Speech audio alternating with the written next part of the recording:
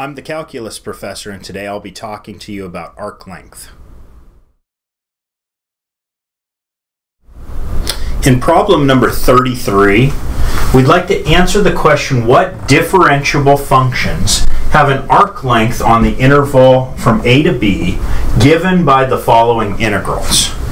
The first integral is the integral from a to b of the square root of 1 plus 16x to the fourth dx. And the second is the integral from a to b of the square root of 1 plus 36 cosine squared of 2x dx. Okay, so this is a little bit different type of problem. I'm not trying to calculate any arc length. I'm just trying to say, well, what are the functions that would have this arc length? And the only thing that I know gives me some information about the function here is this term. Because in an arc length formula, what is this term? Remember, the formula for arc length, L, is integral from a to b of the square root of 1 plus the derivative of the function squared dx. So this guy, 16x to the fourth, let's look at part A. 16x to the fourth must be the derivative of my function squared, right? So the derivative of my function squared, we know, is 16x to the fourth.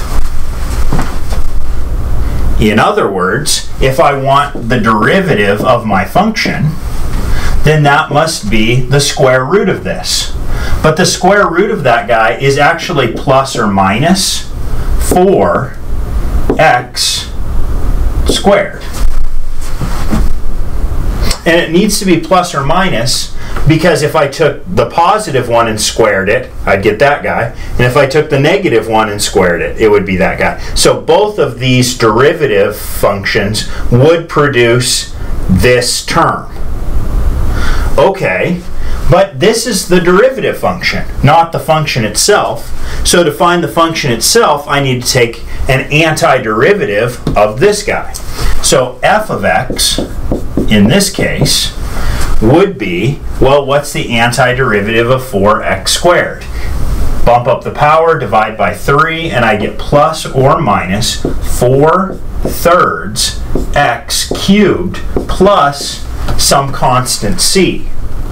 So if my original function were any function of this type, plus or minus 4/3 x cubed plus any constant I want, then this would be the equation for my arc length. And so this is exactly the family of functions that I'm looking for to solve part A. Now let's do part B. In part B, I'm doing the exact same thing. I just have a different derivative squared. So in this case, f prime of x squared is 36 cosine squared of 2x. 36 cosine squared of 2x. So similarly, if I just want to know, okay, then what's the derivative function? Then it's going to be the square root of this guy. Well, the square root of that guy is plus or minus, that's important, 6 cosine of 2x. So if I want to find out what is my original function f of x, I'm going to have to take an antiderivative of this guy. Well, sine's derivative is cosine, but when I take an antiderivative, I need to divide by 2 to account for the chain rule of derivatives.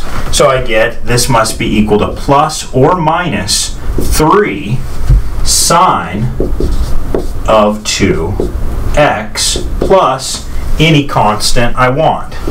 So the original functions, or family of functions that would generate this formula for arc length are plus or minus 3 sine of 2x plus c.